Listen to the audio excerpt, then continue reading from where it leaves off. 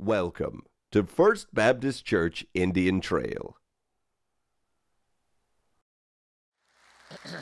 Take your Bible, if you will, and look with me to the book of Exodus, the 20th chapter, and you're going to be hearing that phrase for the next 10 weeks.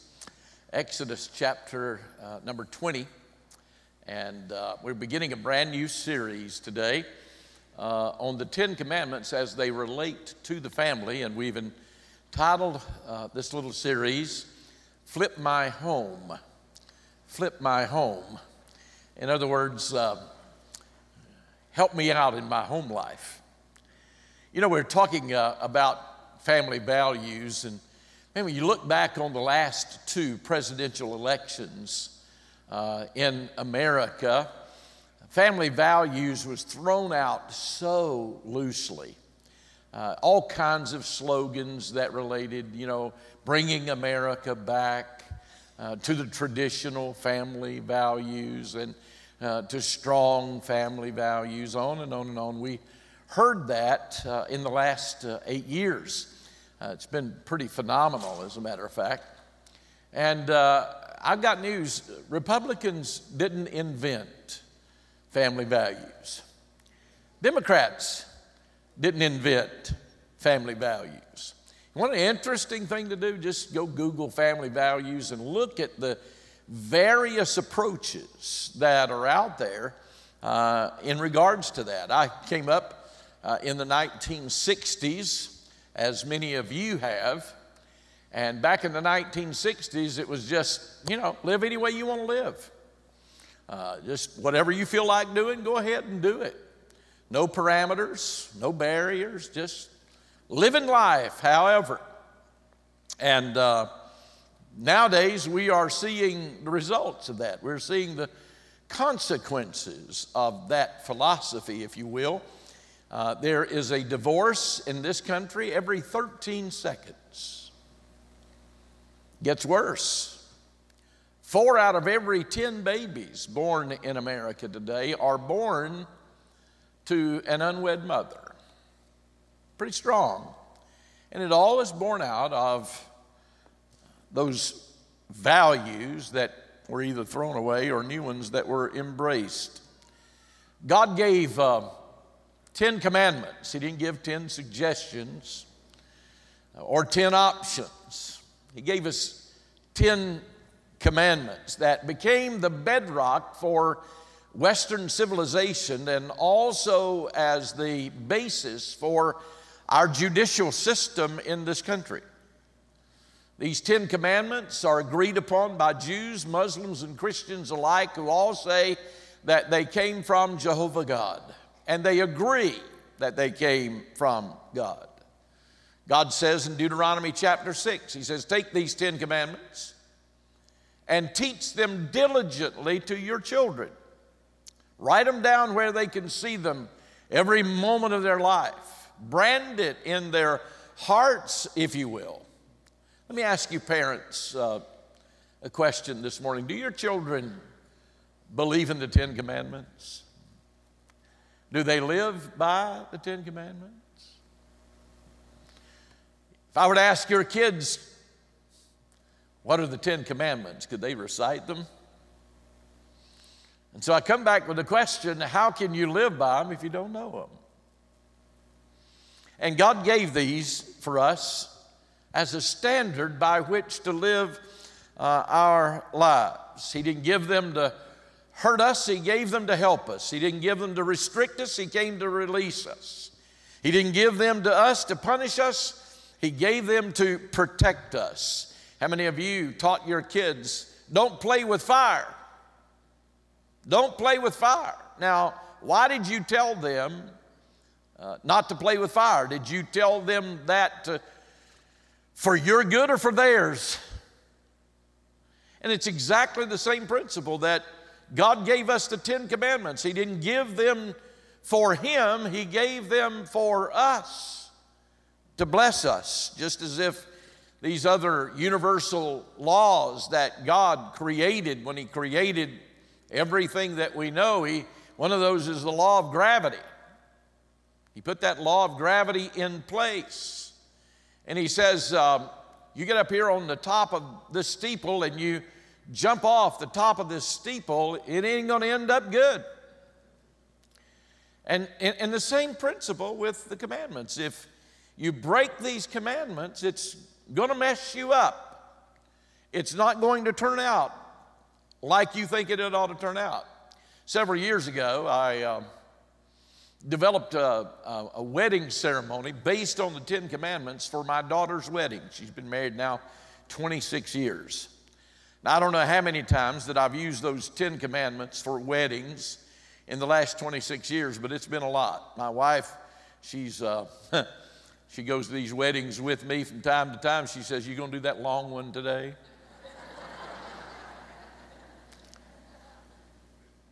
But I want to take the 10 Commandments and this wedding ceremony that we've been doing for a number of years, and I want to expand it. I want to take it not just for a one-shot deal in a wedding occasion, but I want to just really expand it into 10 different messages today. And the first one we're going to dig into is the one I believe God gave as the priority. I believe this first one was given as the basis for the other 9 that are to come. And God says, you got to get this one right first. And if you don't get this one right first, all of the other 9 following it won't mean anything. Now, Kathy and I have built 3 houses in the last many, many years.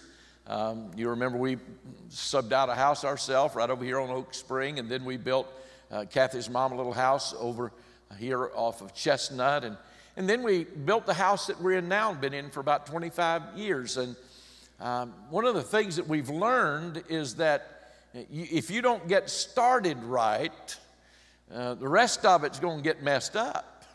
And I'd always get really frustrated on how slow it was in the very beginning and getting that footing dug and getting the foundation poured. And I had guys that were advising me, and preacher, just slow down and be a little bit patient here, because if you don't get this right, it won't be any use doing that other, because it'll fall down. So the foundation has got to be right. And if we don't get today right, then the rest of it is going to crumble. Let's pick it up now in Exodus 20, verse 2. I am the Lord your God, which have brought you out of the land of Egypt and out of the house of bondage. Thou shalt have no other gods before me. Powerful text. The principle here is this, is that God has to be number one in your life. I start out that ceremony with this very first commandment, and I say to them, now today you are saying that there's not going to be anyone else any more important to you than the person that you are marrying. And God is saying, there can't be any other ahead of me. I've got to be out front in your life. I've got to have the priority of your life. I've got to have first place in your life.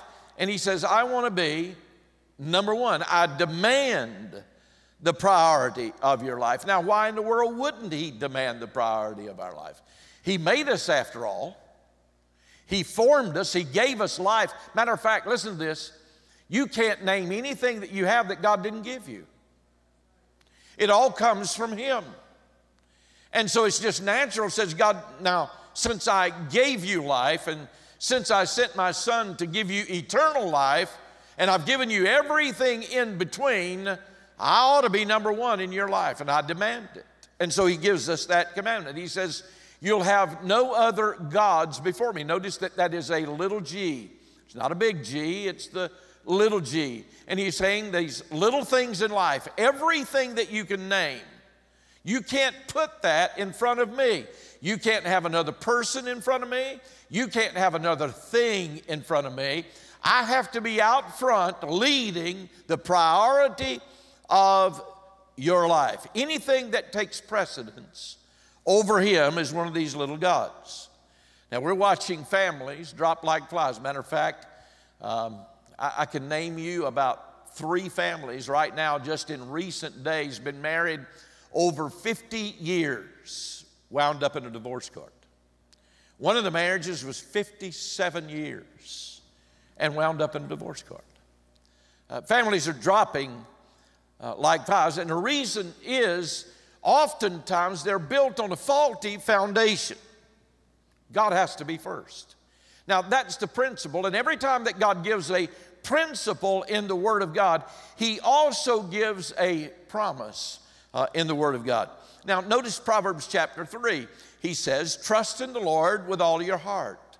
Lean not into your own understanding. In all of your ways acknowledge Him or submit to Him, and He will direct your path. He will bring about a successful ending to this if you put Him first. So do you want God to bless your life? Do you want to be successful in your marriage and in your family? Then you got to have God out front. Now, by the way, before I go any further in this, think with me for just a minute. You can't get God out front in somebody else's life. You can't make God the priority in your spouse's life. You can't change your partner. And the only thing that you can do is let God be the priority in your life. So quit looking at the spiritual needs of somebody else in your family, and let's just reflect for a few minutes on where God is in your life and where He needs to be. I saw an article just recently written by a guy named David Stroop. And David did all kinds of research into families. And one of the things that he found out was this. Yeah, there's a divorce happening about every 13 seconds in this country. But he said the couple that prays together on a regular basis, attends church and prays together on a regular basis, that number goes to 1 out of 1,000. You think going to church makes a difference? You think that prayer makes a difference in their life? Having a regular spot in their home, in their life, when as a family they are seeking God. The problem is only about 4% of the couples pray together. Only about 4% of those that claim to be Christians have a time in their home where they pray together. Now, so the principle is put God first. The promise is this: I will direct your path. I will bring about success. So think with me for a minute about how to really divorce-proof your marriage. And I want to do something I've only done one other time in 38 years as your pastor. I'm going to go back and I'm going to pull some things out that I recently did, and I'm doing it because we've got a greater number of people that are attending and will hear this message today. And another thing is, I don't think I could repeat it enough. I don't think I could reiterate it enough. So I want to go back into one of the messages that I did on the Lord's Prayer, and I want to take some of the things that I pulled out of that, and I want to expand on it some. So here we go. I want to talk to you. There are 5 things that I believe that you need to do to get God out front. I want to take the acrostic of front and pull from that. You ready for this one? Number 1, God ought to be out front in your finances. You ought to be out front in your finances. Proverbs chapter 3, verse 9 and 10 says, honor the Lord with your possessions and with the first fruits of all your increase. And here's the promise: so your barns will be filled with plenty. He says, give first, and then I will bless the rest. Now, here's something that I know. I was going to use the term checkbooks, but nobody writes checks anymore. So here's what I do know. If we could take your monthly bank statement, and we were to give your monthly bank statement to a total stranger sitting in this building today, they could look at your bank statement and they could tell from that what the priorities of your life are.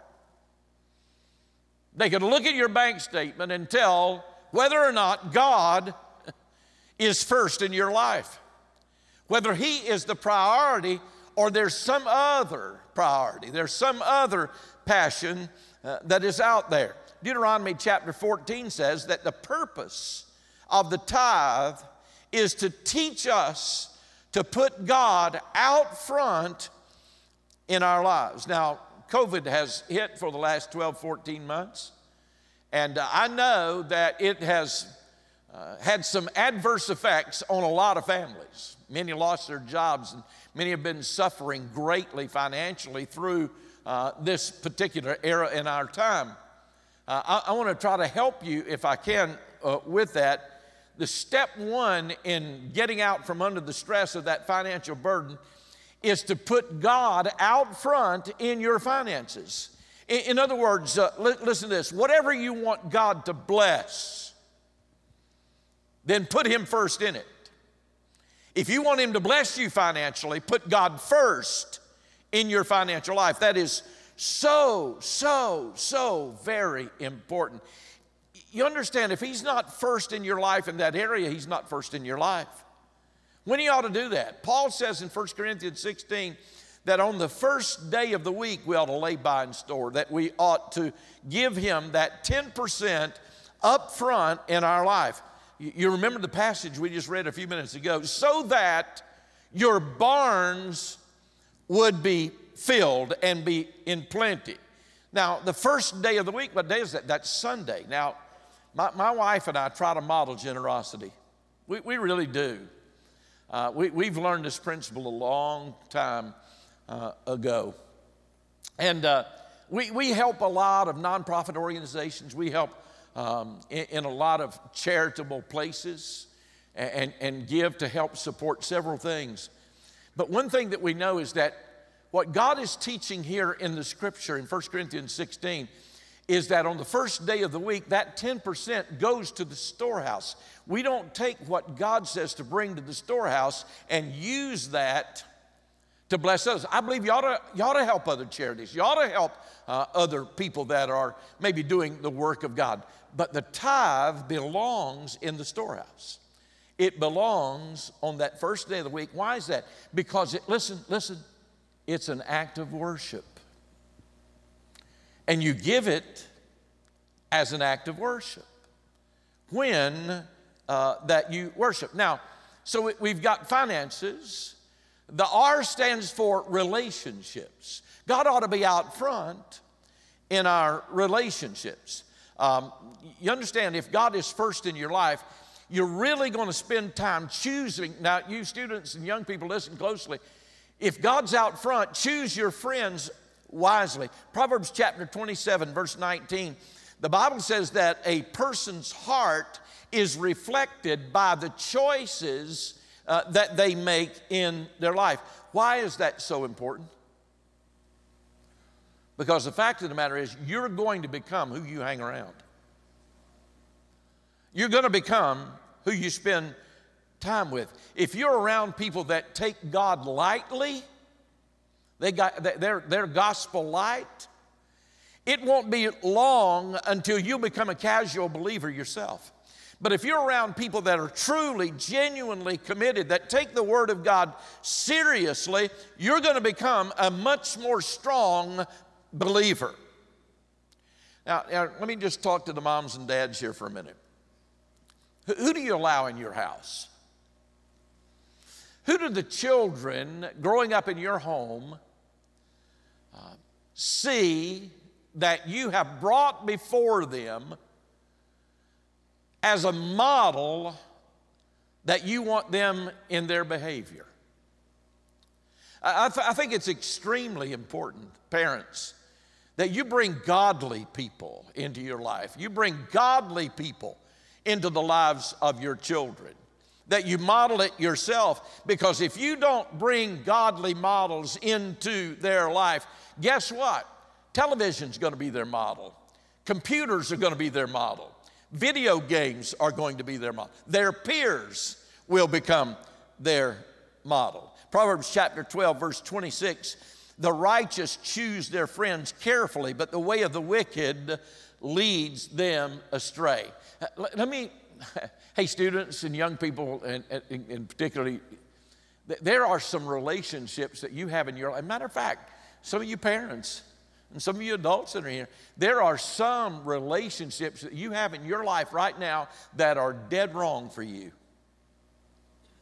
I've watched this down through the years so often. Some of our young people they're so on fire for the Lord, so filled with the Holy Spirit, so in tune with Jesus, and they get wooed by some other person that has a little bit of charisma about them. And instead of holding on to the principles that they have been brought and been taught, they get wooed into a relationship that they ought not to be in. And before long, they're sleeping around and doing some things that they ought not to be doing, and involved in a relationship that may ultimately wind up at the wedding vows, and all of a sudden married to somebody that does not have the biblical values that they possess. I've watched it time and time again. It's easier to pull somebody down than it is to pull somebody up. Hey, let me give you the O. I won't spend a whole lot of time here, but we've looked at finances, we've looked at relationships. Now let's look at the O for a minute. It's other interests.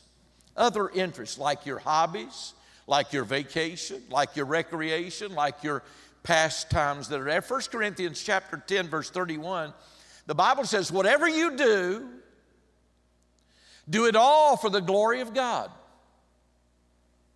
Now, I love to play golf. Now, I'll be honest with you. I get frustrated on the golf course sometimes when I don't play as good as I think that I ought to play. And I'll be check my attitude a little bit, my disposition, and maybe some of the things that I might say. I have to wait just a minute now. God's not happy with my attitude. And I ought to, instead of getting aggravated at a bad shot, I ought to be, wow, praise God. I'm not having to conduct a funeral today. I'm out on the golf course. I'm not having to go to the hospital today. God's given me some wonderful weather. Everything that we do, whether it's golf or whether it's fishing, whether it's our vacation, whether it's knitting, whatever we do, the Bible says do it all for the glory of God. Have an attitude of gratitude about it. You understand that passion actually reveals our priorities. Say that with me. Passions reveal priorities. Say it. Passions reveal priorities. Now, I'm a Carolina Panther fan. You can, whatever you want to say about it. I pull for the Carolina Panthers. I go to a game every once in a while. I've got a couple of T-shirts, and I'll wear them around, and I keep up with their trades and their acquisitions, and I'll keep up with all of that. And as a result of me talking about them, people often say, well, he's a fan. But now, you let me talk about Jesus as much as I talk about the Carolina Panthers, or maybe more. And I'm not a Jesus fan, I'm a Jesus fanatic in a lot of people's minds. So your passions are oftentimes revealed by what you talk about. Isn't it amazing that people can spend hours talking about another person? They can spend hours talking about their habits. They can spend hours talking about them as people, but they can't spend 3 minutes talking about Jesus. Your passion reveals your priorities. And if He's out front, if God is first, if He's the priority, you're not going to be ashamed to talk about Him. You're not going to be afraid what people are going to say when you talk about Christ, if He's really out front. So your other interests reveal if God is first or not. Let me give you the next one. FRON is nuisances. Now, you've heard me talk about this before, and it happens all of the time when sudden things take place in our life, when the unexpected occurs, when we run into an obstacle that is out there or a problem that we didn't see coming, and all of a sudden we're having to deal with issues that were not on our calendar, that were not on our plans, that were not on our agenda, and it becomes a problem to us. And God says, you don't need to be handling that. I can handle that for you. Cast all your cares on me because I care for you. And I've had people say this to me down through the years. Well, Pastor, I don't really bother God with the good things that are going on in my life. So when something bad happens, I'm not going to bother him with the bad. God says, put it on me. Let me deal with it. I can handle it. Trouble me with it. Burden me with it. I want it. I can do better with it than you can. I've never understood why that God is always a last resort rather than a first response. We want to handle it. We want to deal with it. We want to figure it out. Let me share something with you for just a minute. Psalm 50 says, call on me in your day of trouble, and I will deliver you. Isn't that a good word? Can I get a witness from anybody? Call on me in your day of trouble, and I'll help you. You know what happens when God is not out front with your finances? You worry about them. You know what happens when God is not out front and first in your life and relationships? You worry about them. You stress over them. You know what happens when God is not out front in all of your interest in your life? You worry about it. You stress over it. You get anxious about it. God says, put me first. Seek ye first the kingdom of God and his righteousness, and all of these other things will be added to you. I believe with all of my heart, friends, putting God out front, having him first in your life, with God being the priority of your life, it is a vaccine against worry. Let me give you the last one if I could. And it's time, finances, relationship, other interest, nuisances, and time. Ephesians chapter 5 says, redeeming the time because the days are evil. Therefore, do not be unwise, but understand what the will of the Lord is. Now, how does God get to be out front in my daily life? How does he get out front on my schedule? I wonder how many of you, those of you that are watching by live stream or television, I wonder how many of you wake up in the morning and you have 99 things to do that day. And all of a sudden you think, what am I going to do? Which direction should I go? How am I going to handle it? I just got so much to do, and you start fretting and you get frazzled. You get discombobulated. Have you ever really sat down and analyzed that most of that stuff God didn't put on your schedule? Maybe you just need to stop in the morning and say, okay, God, now wait a minute. There's no way that I have time to do all of this stuff. And God says, I know you don't have time to do all that stuff. Here's something else you need to know right now, okay? God is not going to require of you that which you don't have time to do. God will never put more on you than what you have time to accomplish. And so if you've got 100 things to do, maybe about 90 of that stuff God didn't initiate. And maybe we ought to be spending time figuring out what God did initiate. What did he do? What did he put on our table? And so you begin seeking the Lord. Okay, God, I want to do what you want me to do today, which means somewhere along the way, you have to have a daily appointment with God. How many of you, don't answer, but don't raise your hand, but I wonder how many of you have a daily appointment with God? Everybody in the room, if God's going to be first, if he's going to be out front, if he's going to be the priority of your life, then you got to spend time with him. Now, some of you are extreme morning people. You get up early.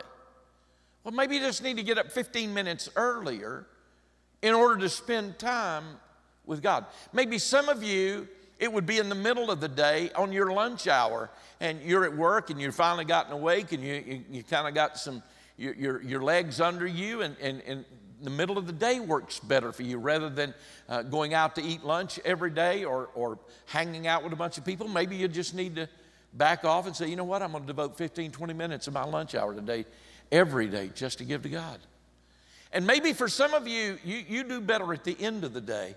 And it's after you've got the kids, they're in bed and things have quietened down. And it may be then that you could just take the word and find an isolated spot for you and God. It doesn't really matter when, but you ought to have an appointment at some time of the day with God. You know, if Jesus had the need and had the desire to be alone with his Father, who in the world are we to think that we can go through our life without a time with him too?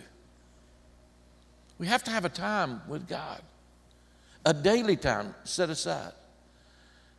Jeremiah asked him an amazing question, or maybe he made a statement. He said, my people, God said it through Jeremiah, my people have forgotten me for days on end. I wonder how long it's been since some of you had time with God. And maybe today is the day that you decide, you know, I'm going to do that. If God's going to be first, and I've got nine more commandments to go, and this is the bottom line, and this is the foundation. Somewhere along the way, I've got to find some time in my life on a daily basis that I set aside just for me and God. Maybe you need to decide that right now. Have time to pray. I believe it's kind of worthwhile, don't you, to pray with your family. If that's a safeguard for me and my family, that I can go from one out of from one every 16 seconds to one out of 1,000, I believe I might need to try that. To pray with your family. Kathy and I, we pray together all the time, especially over meals. We don't ever sit down at a table without praying. We're going to reach over the table. It doesn't matter who we're with or what the setting is. Most time if we're in a restaurant, I'm going to ask the waiter or the waitress, I'm going to say, hey, is there something that I can pray for you about today? You wouldn't believe how many witnessing opportunities that gives me to share. Just ask the waiter or waitress. My wife and I are getting ready to pray, and we want to pray for you. What can we pray for you about? And then we'll hold hands on the table and pray. Now, I don't pray missionary prayers over the meal. You know what I mean for that? Some people wait till supper time to catch up on their prayer life. There's sometimes that I say, God, I'm hungry, and I want to thank you for the food. Amen. I'll see you, you know. But we're going to pray every time. Why is that? Because God's the priority in our life. If you're going to be who God wants you to be, he's got to be number one. He's got to be out front. He has to be the priority. If your family is going to succeed, God's got to be number one. If you're going to be who God wants you to be, you can't have anything in a higher precedence in your life than he is.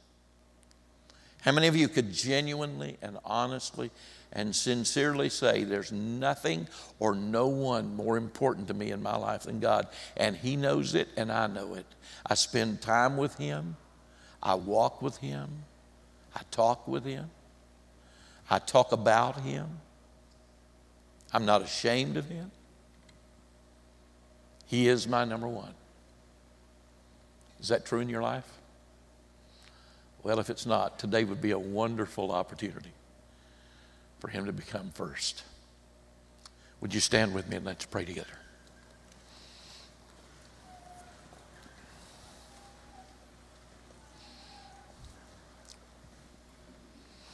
Father, I want to thank you for everybody that has taken the time this morning to come and just to celebrate Jesus.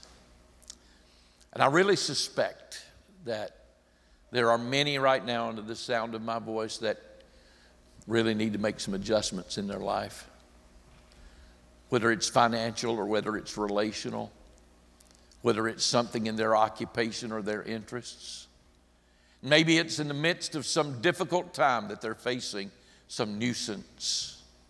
Maybe there's an adjustment with time that they need to make to get you out front in their life.